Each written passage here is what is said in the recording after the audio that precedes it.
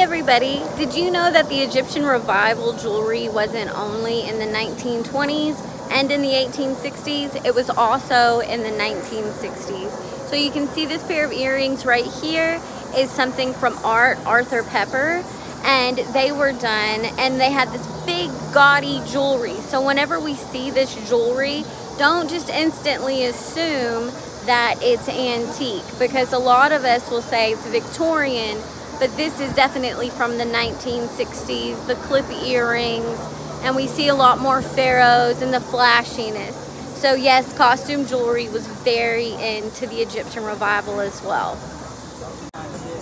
And here's the scene that I get to look at tonight.